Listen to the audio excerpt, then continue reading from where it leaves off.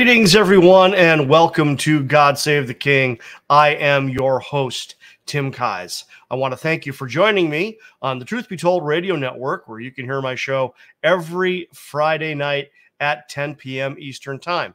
And as my manner is, we got a great show for you today. I'm very excited about tonight's show because we are going to go back and actually talk about God Save the King. I mean, I talk about a lot of things, but God Save the King is primarily about the nativity. So if you haven't heard my show before, if you've been hearing it for the past few weeks where we've been talking about other subjects, we're going back to the nativity tonight. We're going to share some information that is inferred in some of my earlier shows and then some of my earlier sharings, lectures, teachings, whatever it is you want to call them, but I don't really get specific about it. And today I took the time to look some of this stuff up in my show prep, and we're going to actually, look at some of that stuff. But before we get into that, let's take, just 1 minute here. Let's cover a little bit of business that we always like to do when you are talking about, social media. Here it is.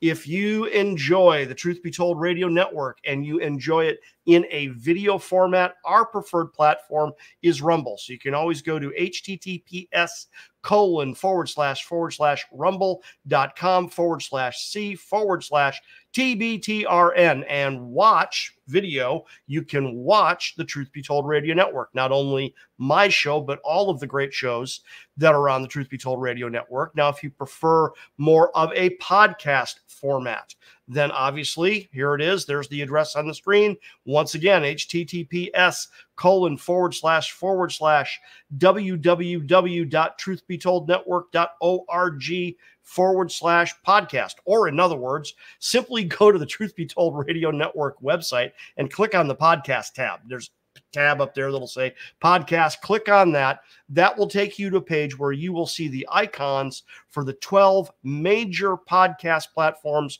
where you can find the Truth Be Told Radio Network, and then simply go to the platform of your choice, select it. It will take you to their website, and then you can enroll or, subscribe to the podcast from whichever platform you choose. And then finally, and this is funny because I was doing my show prep, and I was, because come on, this is radio, it's video, and you practice saying your lines, right?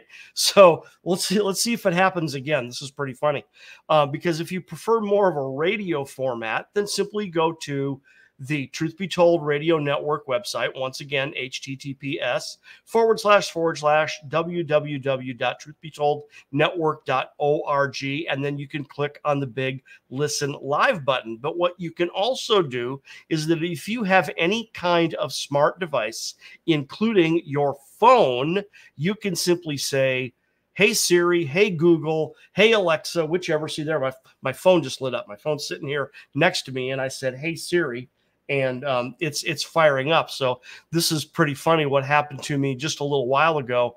I was practicing my lines, and I said, "Hey Siri, play Truth Be Told Radio Network," and it's not going to do it this time. Oh, no worries. But yeah, the phone just reacted and started to play the Truth Be Told Radio Network off of my phone. So there you go. Any kind of smart device. So whether it's actually your phone, or like I said, if you've got a Google or Amazon, home device, right, you can simply click on that and listen to the Truth Be Told Network that way. So that's very, very cool. Very good way to do that. So like I said, we're going to talk about the nativity again today. Okay, we haven't talked about the nativity in a minute, and I think it's just time to go back there. I was actually having a really fun conversation with a friend of mine on the phone last night, and I happened to mention the fact that there's this very interesting little paradigm that exists for the first couple hundred of years after Christ, and it's both good and bad. What I was illustrating during the phone call last night is that the early church, the first century, second century, and certainly by the time you get to the third and fourth centuries, it was not as clean cut as we would like it to be. So there it is. Now that's a friend of mine trying to call me. Sorry, sorry, Dave. Won't be able to answer the phone right now. Got to do my show here. So what I was saying was I was illustrating to my friend the fact that the first couple of 100 years after Christ were not as clean cut as we like to think. There's a lot of Christians of various denominations, Catholic, Orthodox, Protestant, Independent. There's a lot of Christians that we frankly believe a kind of fairy tale about the early church and tend to believe that it was all peace, love, and unicorns and stuff like that, and that the early church didn't have issues. And I'm telling you, the early church had a lot of issues. I mean, we see it in Scripture. Okay, so that means we know that the issues set in right of way. I mean, you don't right away, not right of way, right away. You know, you don't have to get any further in than Acts chapter 6, where we read about how it was either Hellenic believers, okay, or Hellenized Jews, that the widows were not being taken care of. We see that complaint in Acts chapter 6, right? And then we see the response of the apostles to this complaint in setting up deacons and stuff like that. And the book of Acts, boy, I could go, and we will sometime, I guess, really go off on a tangent talking about the book of Acts, because there's a lot of things in the book of Acts that you see the early church make an effort to do. And that's what we have. That's what we have in Acts chapter 6, is you see them make an effort to do this thing, and then you never see it again, which is really interesting. But my point being is that the early church was not as clean and tidy as we would like it to be. It was not necessarily one big happy family, because right there in Acts chapter 6, the apostles say, well, we're going to devote ourselves to doctrine and prayer, and then you guys, we're going to select some other people to go actually do the work. Ooh, interesting. So there you have it, the beginnings of the clergy-laity divide, which frankly isn't really supposed to be there. There really isn't a clergy-laity divide. It's the body of Christ. We all have functions in the body of Christ, but not offices. That is a concept that is actually foreign to the New Testament. The idea that there is an office that is authoritative, and that therefore, oh yeah, the apostles and the prophets, you know, they go off and they do, you know, the official stuff, the authority stuff, and then everybody else goes off and does the actual work. So you got to be very, very, very careful with that. So at any rate, if you've ever seen my television show, what you can do is you can go to my website. Here, let me do this real quick. Check this out.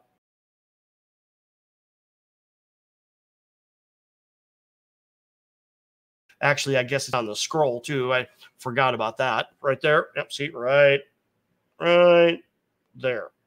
Right there. The scroll going across the bottom, you can see my website. And if you go to my website, you can find a tab that says GSK TV. I made a television show about 6 years ago. Me and a good friend of mine, me and a bunch of good friends of mine made a television show.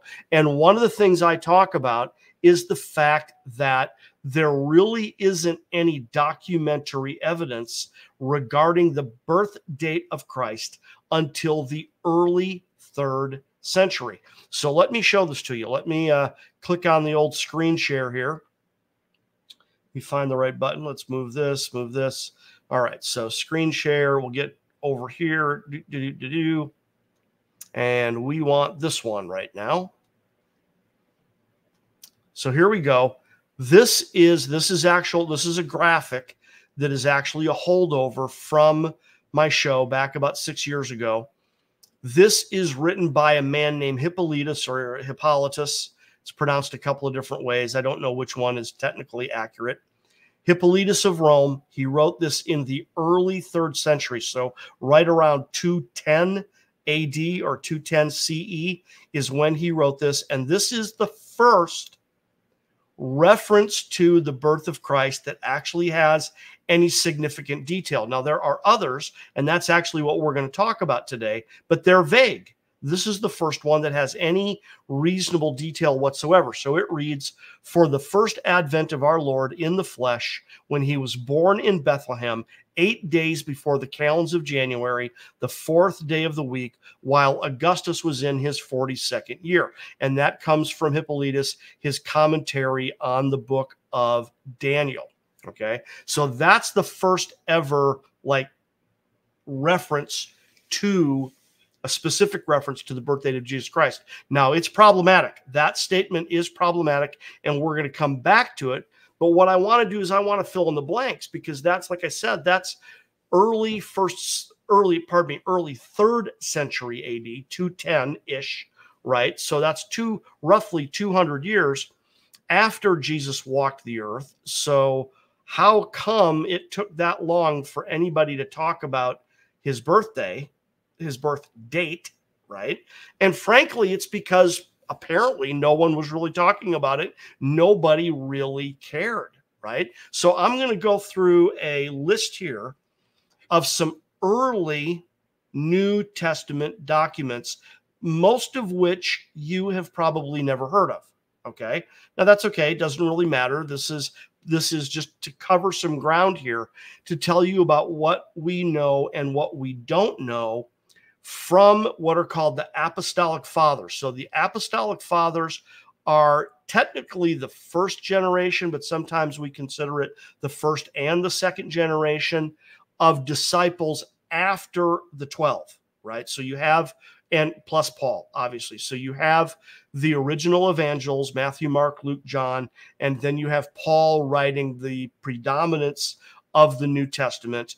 But that's all done, no later than the 1st century AD. John may have written Revelation very late, maybe in the 90s AD, but by the time John writes Revelation, that's pretty much it. All of the what are now considered to be the canonical writings are pretty much wrapped up. Now, that doesn't mean there aren't other writings. And of course, this is a huge debate that is, it's all over the place. You can find dozens, hundreds, thousands of YouTube videos and articles all over the internet about the canon of Scripture and what was good about it, what was bad about it. Lots of people blaming Constantine for what went wrong, and a lot of, just all kinds of conspiracy theories about the canon of Scripture. But there are documents that started being written right away. Okay. And that therefore some of these were considered canonical for a while. And then later on, when the canon was finally decided, they were rejected and not included in the canon. So this is very, very interesting. So what I'm going to do is I'm going to go through a list of 1, 2, 3, 4, 5 early documents. Then we're going to move on to a few others. But I want to point something out to you, because I'm about to mention 5 documents in particular that are non-canonical. They are not in the canon of the Bible, but they are early church documents. The first one, the Didache, okay, or Didache. It's in Greek. It's probably Didache, hard K, Didache, was one of the earliest, if not the earliest, Christian treatise. It was possibly written in the late 1st century. So it's possible that it was written in the 90s AD. Certainly it was written in the early 2nd century, if it was not, and it's anonymous. We do not know who wrote it, but this is a group of early Christian writings that speak a lot about how to do church, frankly.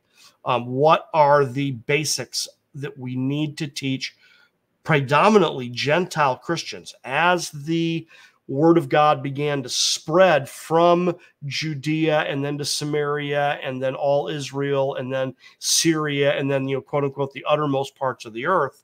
And it started including Gentiles. The Didache spoke significantly about, okay, what is it that we need to teach Christians about this new subset of Judaism? Okay, it wasn't called Christianity yet.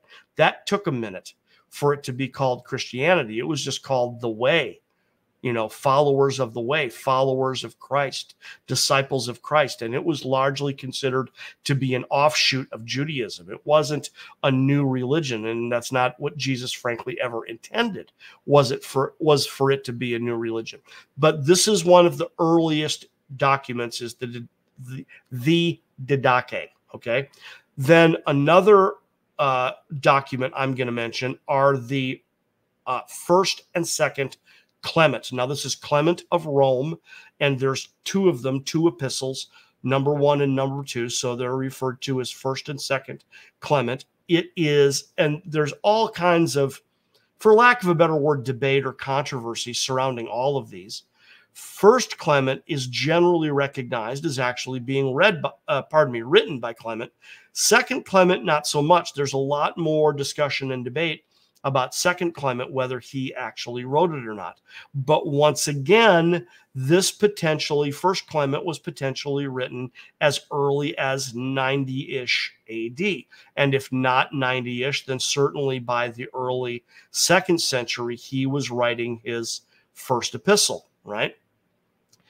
So the Didache, now first and second Clement. Then we get to the Epistle of Barnabas. I have selected these because these are the earliest and the most famous, and frankly the most reputable, because there are others that aren't really all that reputable, and we just don't really need to waste our time with them. These are the ones that are considered the most reputable. Then you have the Epistle of Barnabas, also considered non-canonical. All of these are non-canonical. Then you have the Shepherd of Hermas. So the Shepherd of Hermas was late 2nd century. So second half of the 2nd century, right? And then finally you have the Epistle of Polycarp to the Philippians. Now, I deliberately mentioned that one last because we are going to come back to that one. But my point being here is that all 5 or 6 of these documents, depending on how you count them, they are considered non-canonical. But the reason we're bringing them up is because these are the earliest Christian documents there are. Okay, because people were writing stuff down. People are coming to the faith. They're becoming followers of Christ.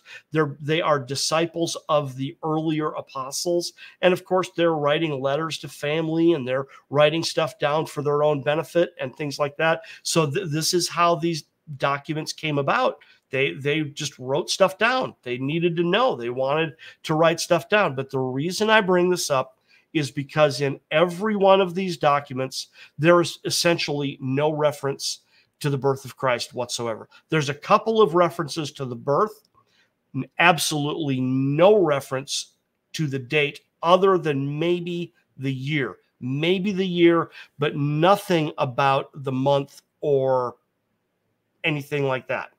So here you have 5 or 6 of the earliest Christian documents written in the first 2 centuries AD, and they don't say anything about the birth of Christ.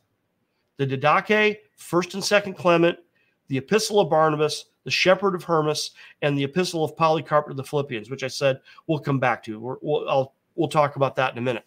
But here are 5 or 6 of the earliest documents, and there is no reference whatsoever to the birth of Christ.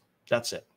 Now, what's interesting about this is that because there's literally no reference, the question that we have to start asking is, did they even know? Were they even aware? Because see, the assumption, and this is what I'm going to show you in today's sharing on today's show, this is part of what I'm going to show you, is the assumption is well, didn't Jesus tell somebody? Wouldn't Jesus or Mary have told somebody when he was born? But then again, you can flip that over. You can make a good argument for saying maybe he didn't. Maybe he deliberately didn't tell anybody. I mean, in a way, it's a similar argument. Look at the fact that we have no complete originals of any document. Okay. Now, once again, the skeptics and the critics and the, the atheists, they want to make a mountain out of a molehill there and say, oh, well, we don't have any, we don't have any originals, so we don't know what really was said because, error could creep in right away and, we can't trust, that's not true. That's not true at all. We have extant copies, and we don't just have hundreds of extant copies. We have thousands of extant copies, and they cross-reference each other extremely well. So we have very good textual, what's the word I want to use, transmission as it moves forward from when the originals were written, and then they were lost, but they were copied. And as the text gets transmitted moving forward, we have very good textual transmission when it comes to the Bible. Not so much with other ancient documents. And I talk about this in other shows, that if you want to look at Homer's Iliad, or you want to look at Julius Caesar's commentaries on the Wars of Gaul, those are considered documents with good textual transmission as well, but they don't even cast a shadow on the New Testament. There's no comparison. They have, what is it? Homer's Iliad, I forget the number of copies, but it's not high. I don't think it's more than like maybe 100, 120, and even that might be too many, but I think that's right. I could be wrong. It might be 500 or 600. I just don't have that number in front of me, but that's one of the best ones. Whereas like Julius Caesar's commentaries on the Wars of Gaul, that's got like 10 extant copies, none written any closer to the actual date than several hundred years. Almost a millennia later is when we have the earliest extant copy of that book. But the Bible is an entirely different story. We have thousands of copies coming very quickly after the original evangels were, not in the game anymore. So my point, once again, however, is that these are the Didache, 1st and 2nd Clement, the Epistle of Barnabas, the Shepherd of Hermas, and the Epistle of Polycarp to the Philippians. These are some of the earliest documents, and yet they do not mention the birth date of Christ. So my point is that, okay, there's just no information about when he was born. So when that information does finally start to pop up, the question becomes, okay, well, how reliable is it? Because the assumption, like I started to introduce, the assumption is well, didn't Jesus tell somebody? And then didn't he tell somebody? So the illustration I was going to make is that if we actually had any originals, we would be going berserk about the document. And therefore, there would be so much attention placed on the document that we would probably miss the message of the document because we're paying so much attention to the document. So in a way, it might be a very good thing that we don't have any of the originals, because therefore we can pay attention to the message instead of paying attention to the document. See, and that might be very similar when it comes to the birth of Christ, is that because we don't know for absolute certain, right? Now, I'm very convinced of my theory, don't get me wrong, but at the end of the day, I have to say we don't know for sure. We don't know for sure. Now, I believe the preponderance of the evidence points to September 11th, 3 BC. But if you want to talk about, scientific proof or proof in a court of law, you might get there. If this was presented to a jury and we ran down the information, a jury might come back and say, yeah, that's got to be the date. And that's how historical evidence works. Historical evidence works much more like a courtroom, okay, rather than a laboratory. And that's why, frankly, if you're looking at this online, you'll notice that the title is called Chain of Custody. Do we have chain of custody with the evidence? Okay, so now let's take a look at a couple other things here. What I want to do, let me hit up the screen share here, and we need to look at a document. So let me get there.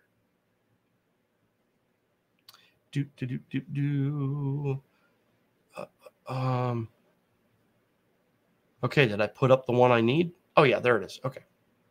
So this is the one I want to look at first, okay? Now, this was written by Clement of Alexandria, okay? And this is very interesting. Now, this is not from first or second Clement. This is from, literally, you can see on the graphic here, it was literally a collection of miscellaneous writings, right? And he wrote, and there are those who have determined, he's writing about the believers in Alexandria, and there are those who have determined not only the year of the Lord's birth, but also the day, and they say that it took place in the 28th year of Augustus and in the 25th day of Pashon. Further, others say that he was born on the 24th or 25th of Pharmuthi. Okay, now those Pashon and Pharmuthi are Egyptian names of calendar months. Egyptian names of calendar months. And I'm going to leave this up here for a second so that you can read along, because I want to point out a couple of details. Now, it's not abundantly clear from the quote alone, but when you read the quote in context, it's very clear that Clement is writing in disapproval. He is not happy that these people have done this, right? He's disapproving and he's very skeptical. In other words, he's not writing this because he believes it. He's writing it because he believes people need to know that he is very skeptical of those who claim to have known the date. So isn't this interesting? Isn't this very, very, very interesting that an early church father, an apostolic father, is very skeptical about people who live in the area that he is an overseer, right? And they're writing about the birth date, and he's pretty much saying, yeah, you know what? I don't know about this. I'm not so sure that I agree with this, right? But they say it's in the 28th year of Augustus, right? Which is, I'll get to that in a second. And they mentioned these Egyptian months. Now, Pashon or Pakan, right? I don't even know how it's pronounced. I'm okay with some Hebrew and some Greek, not so good with Egyptian. But that is essentially the month of May. And then Pharmuthi is essentially the month of April. So that starts to get pretty skeptical pretty quick because, well, wait a second. That means a very early hypothesis was that he was born in the spring. How the heck did they get to December? Right? Very, very, very interesting that if these early Christians in Alexandria believed he was born in the spring, then how the heck did we get to December? Very, very interesting. And then another thing here is that, it's dated to the 28th year of Augustus.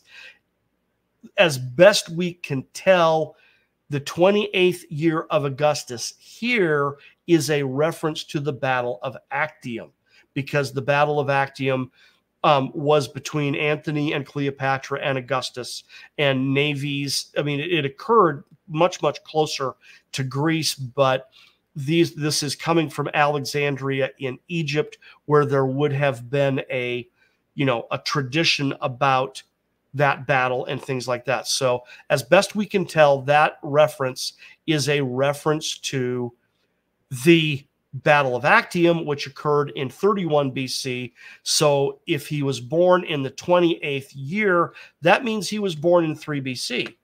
Now that's interesting because we do think that's accurate. So very interesting here that the references that we have, they seem to be somewhat accurate and then also somewhat not, right? But this is a miscellaneous writing by Clement of Alexandria.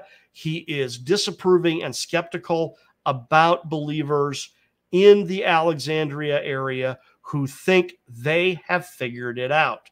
See, so that's kind of interesting right there. That's kind of interesting. So let's move on. Let's talk about another one here. I want to talk about Ignatius. All right. Now, Ignatius was probably born around 35 AD, and he died in like 107, 108 AD. So he is one of the early church fathers. You know, I think he was, I believe, was Ignatius. I don't remember off the top of my head whether Ignatius was a disciple of John. Let me see if it's in my other notes here. Let me check real quick. Let me look over here and see if we can't settle this very quickly here. Because what we do want to talk about here in a moment is I want to talk about the Apostle John. We are headed there. So, trying to find this for you guys. How about this? Nope. Okay. All right. Well, let's not worry about that. Let's move on. Let's talk about Ignatius and the quote that Ignatius makes here, because this is insightful. So let me go back to screen share for those of you that are watching on video, and let's call up this quote from Ignatius. Now, Ignatius wrote an epistle to the Ephesians, and this is a portion of it. Now, this is interesting because we can't really glean much from it with regard to day or date or anything like that. But note what he says. He is talking about the birth of Jesus, and he mentions a star shone forth in heaven, brighter than all the stars. Its light was indescribable, and its strangeness caused amazement. All the rest of the constellations, together with the sun and the moon, formed a chorus around the star, yet the star itself far outshone them all, and there was perplexity about the origin of this strange phenomenon, which was so unlike the others. Now, part of the reason I bring this up is because, okay, well, this is a demonstration of just how quickly tremendous error can creep in, because this is not accurate. There's unfortunately no way this was accurate, and we can figure that out pretty easily, because this is a common argument when it comes to the star. Because if the star was hyper conspicuous, then how was it that it was only the wise men that knew that it was there and knew what it meant? Okay, because if you've got a spectacular display like this, then it's going to draw a lot of people. Hundreds, thousands, maybe even hundreds of thousands of people are going to gather, and especially if it's floating through the heavens, which is the tradition, and it's floating through the heavens in such a way that you can, quote unquote, follow it, and it's going to lead you to Bethlehem, then it can't be just the Magi who saw it and followed it. So, I don't mean to rag on Ignatius here, but this is clearly incorrect. And based upon the information that we do have, we believe that the reference that the Magi make to his star being seen in the rising is a reference to the heliacal rising of the planet Jupiter in the constellation of Leo in conjunction with Regulus in July of 3 BC. And I do other shows about that. You can look those up on my website, on the YouTube channel. Find them there, and you'll find out what it's talking about. But my point here, once again, is that this is an early writing, okay? And Ignatius makes no mention of birth date, right? And that's very interesting, because if this was so conspicuous, you mean nobody wrote it down? Absolutely nobody wrote down when this occurred? Is that really what happened? Is that really what happened? That you've got this uber conspicuous star shining in the sky, right? We are told in some records that it outshone, that it was visible in daylight, right? And he even says here, all the rest of the constellations together with the sun and the moon formed a chorus around the star, yet the star itself far outshone them all. You mean it outshone the sun? Really? I mean, come on, guys. So my point being here is that this is an illustration of just how quickly ridiculous ideas can be included in these early writings of the church fathers. So this goes back to my statement about how, the early church is just not as clean as we would like it to be. And that affects a lot of things. It affects a lot of people's understanding about what happened. So let's move on to another one here. This is a quote from Justin Martyr. So let me grab this one. Let me go back to screen share here and find this one. Mr. Justin Martyr, here we go. So here is a quote from Justin Martyr where he writes, Christ was born 150 years ago under Quirinius. Now that's interesting because that's a reference to Quirinius, the quote-unquote governor of Syria, okay, who was in charge of the registration. And that's another debate. Okay, who was Quirinius? Was he legitimate? When did he order the registration, stuff like that? I cover that in other episodes as well.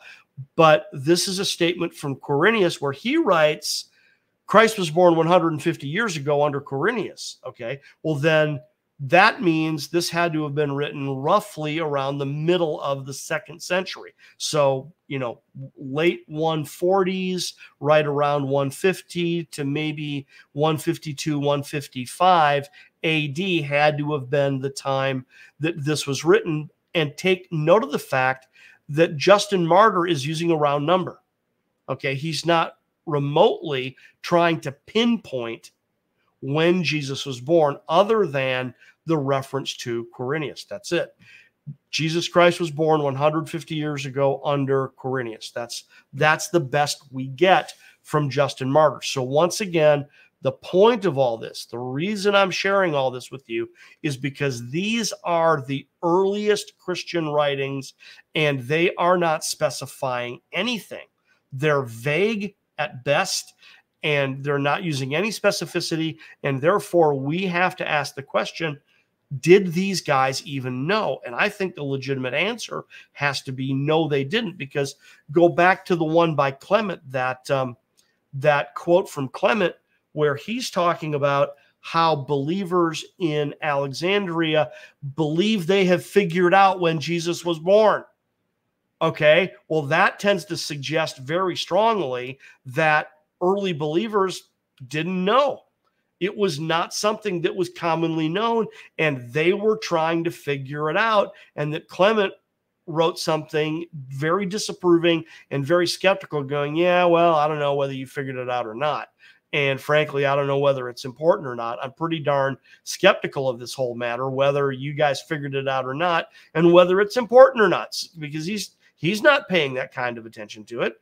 I mean, he mentions it, okay, but they're not paying super strong attention. So now, however, I want to get to a quote from a man named Irenaeus, an early church father named Irenaeus. Now, he mentions the birth of Christ as well.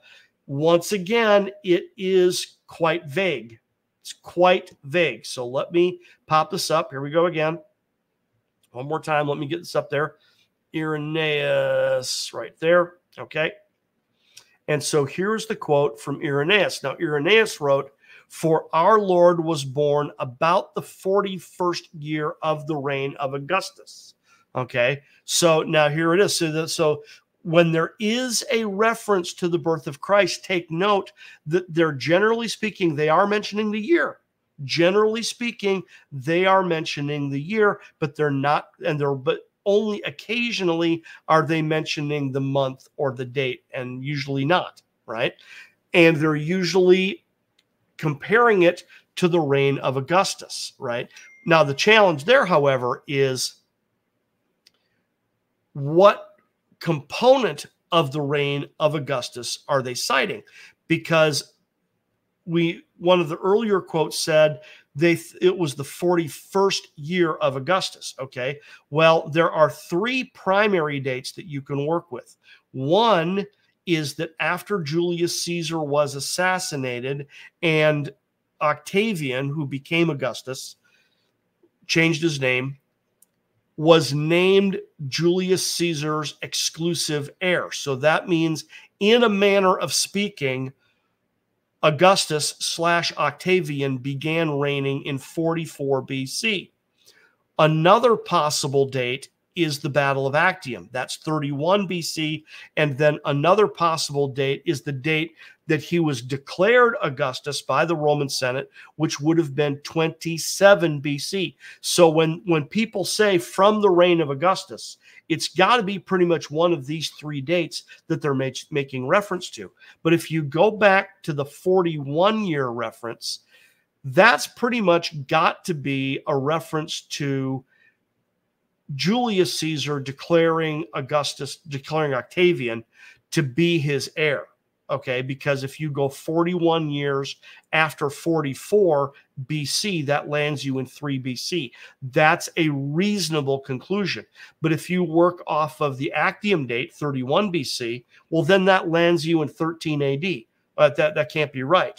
And then if you go off of the 27 BC date and you add 41 years, okay, well, then that puts you even further at like 15, 16, 17 AD, and that can't possibly right. So the earlier reference to the 41st year, and well, frankly, and this one here as well, both of them, the references that mention 40 years, that's got to be going off of the reference has to be to Julius Caesar's assassination, and that therefore it's 41 years later, right around 342 BC. And for the moment, I don't care how hyper accurate they are. They're in the ballpark, because that's the one thing I do want to point out is that these other references, right? When you look at the reference by Clement, and he mentions that it is the 28th year of Augustus. Okay, well, if the reference there is Actium, then that's about 3 BC. So this is subject to debate. It's not hard and fast, right? Because you might be saying, oh, come on, Tim, that doesn't prove anything. You're right. It doesn't prove anything. It's all very general at this point, all very, very general. The evidence that I use that I believe demonstrates he was born in 3 BC, it's not this. This is just kind of general info that they're getting you in the ballpark. But then the reason I bring up this quote by Irenaeus is because who taught Irenaeus? Because now we're getting to this idea that I think a lot of people believe is true, but that frankly, my point today is to demonstrate to you that it's not true. It is true in a way, but it's not true in the way we want it to be. So bear with me 1 second while we go back to screen share here. Here we go. Back over here. Back over here. And let's go to this. There we go. So here up on the screen, we have a list of 5 names. And what's very interesting about these 5 names is that you've got Jesus of Nazareth, then you have John the Apostle, then you've got the early church father Polycarp, the early church father Irenaeus, and then the early church father Hippolytus or Hippolytus. Okay? That's just a list because Jesus and John were contemporaries, although John was a very young man. Then came Polycarp, then came Irenaeus, then came Hippolytus. One followed the other. One followed the others. Now, let me change this out real quick. And I'll show you what I'm talking about here.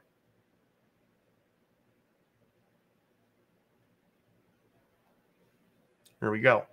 Because what you've got is Jesus of Nazareth. We have no doubt that he taught John. That's not debatable, right? Polycarp, however, was a disciple of John. And then it is reported that Irenaeus heard the teachings of Polycarp, and then that Hippolytus heard the teachings of Irenaeus. Okay. Now, I'm not going to go so far as to say that Irenaeus was a disciple of John, or to say that Hippolytus was a disciple of Irenaeus, because the evidence there is weak when it comes to establishing just how well did these men know each other or even have contact with each other. So I'm not going to go so far as to say that Irenaeus was a disciple of Polycarp or that Hippolytus was a disciple of Irenaeus, because we don't know that.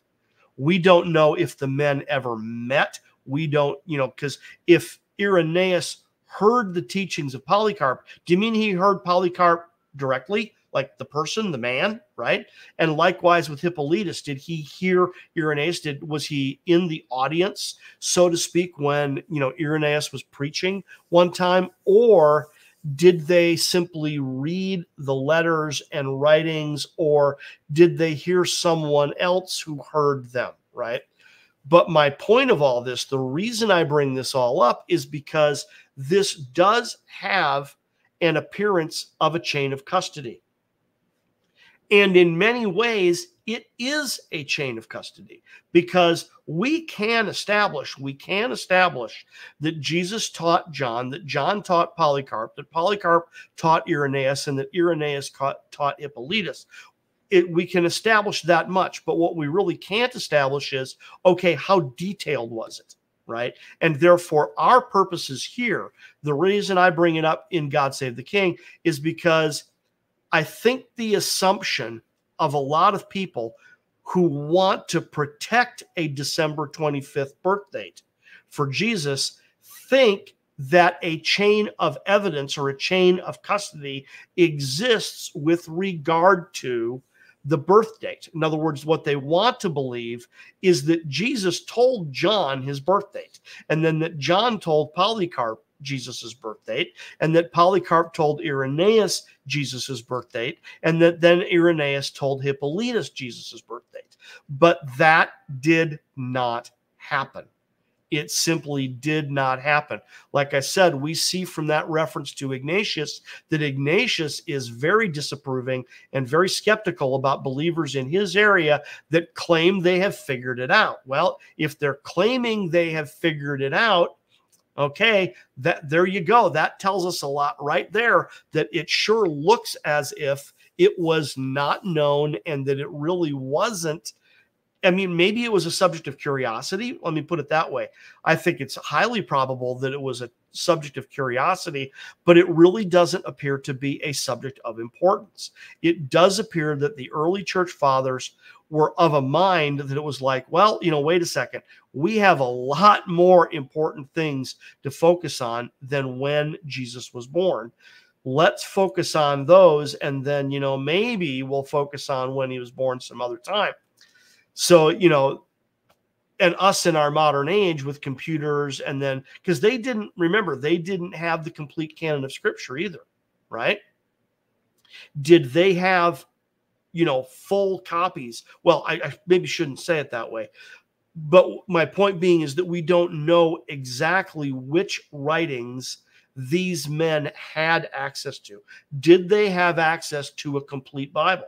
And therefore, would they have been able to put together what we can put together now, right? Because they just, because the exchange of information just would have been nothing like it is now. It would have been very difficult for them to put together the information that we can put together to understand when Jesus could have been born, and frankly, when I believe he was born, which was September 11th of 3 BC, which corresponds to Rosh Hashanah on the Jewish calendar, and that this is corroborated by Revelation chapter 12, verse 1, and it's corroborated by an unprecedented series of astronomical signs involving the king planet Jupiter and the king star Regulus in the royal constellation of Leo over a 15-month period of time from July of 3 BC until October of 2 BC. That there was all you got to do is check out a computer program to discover that there absolutely was an unprecedented series of astronomical signs involving Jupiter, Regulus, and Leo, and then involving things like eclipses and heliacal risings, heliacal settings, all this kind of stuff that the ancients considered to be these very significant omens. All this stuff occurred in that 15-month period of time. And then the timeline, in my opinion, works out really quite precisely, because when that series of signs would have stopped in October of 2 BC, that would have been when the Magi would have said, okay, we have seen this extraordinary series of astronomical events. It speaks very loudly about the birth of a great king in Judea. It speaks very loudly about the birth of a great king in Judea. Oh yeah, by the way, our king has just recently died. Phraates IV of Parthia was recently deceased. So now the Magi, probably not as a whole, but more likely a subset of the Magi, the house of Magistanes, and then involving the house of Surin, from the Parthian lower house of parliament, made up their mind, wow, we need to go in search of this king. So if they would have left Parthia, left Ctesiphon in late October or early November, got their entourage together, got their army together, and then took the 6-week trek that it would take them to get to Judea from the center of Mesopotamia, that means they land in Judea. They arrive in Judea. They arrive at the court of Herod the Great in mid to late December of 2 BC. And that actually makes tremendous sense that they would have arrived then. It's even possible that they arrived at the court of Herod the Great on December 24th or 25th. That's entirely possible, and that makes tremendous sense because Matthew chapter 2 verse 3 says that not only was Herod, but all Jerusalem was greatly troubled at the arrival of the Magi. And my hypothesis for quite some time is that their entourage was in the thousands.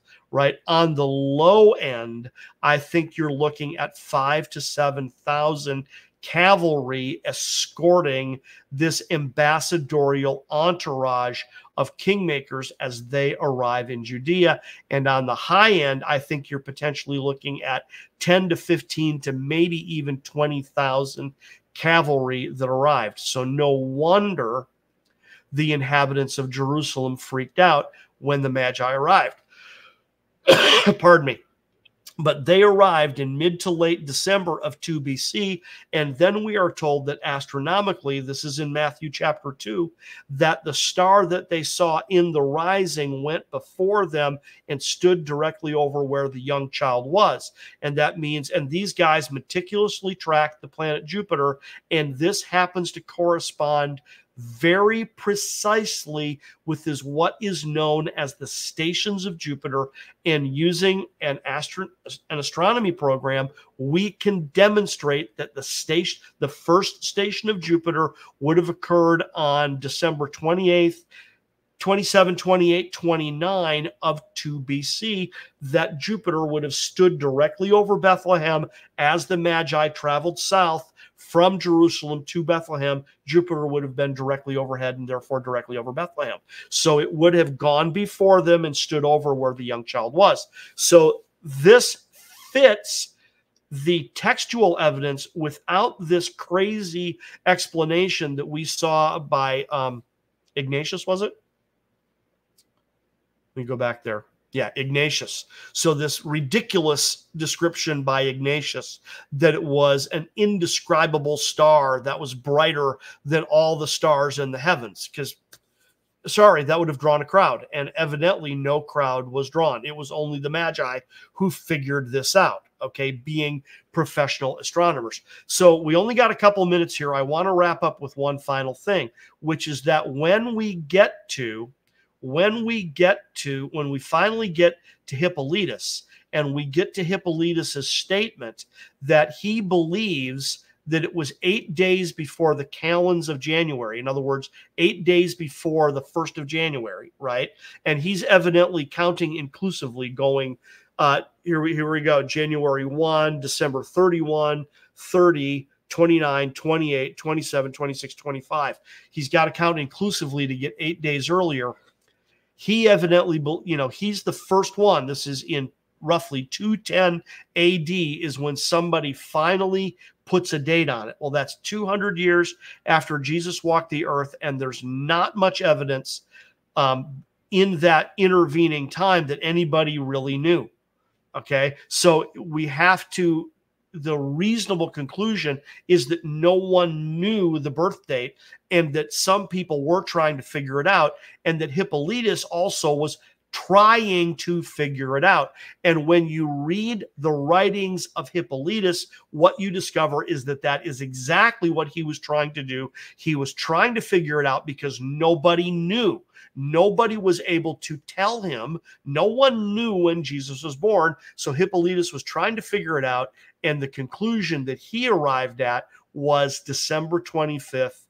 And, like I said, we don't really believe that, but there you have it. So, ladies and gentlemen, that's going to do it. I got to wrap it up very quickly because I'm running out of time. I am Tim Kise. Thank you for joining me on God Save the King.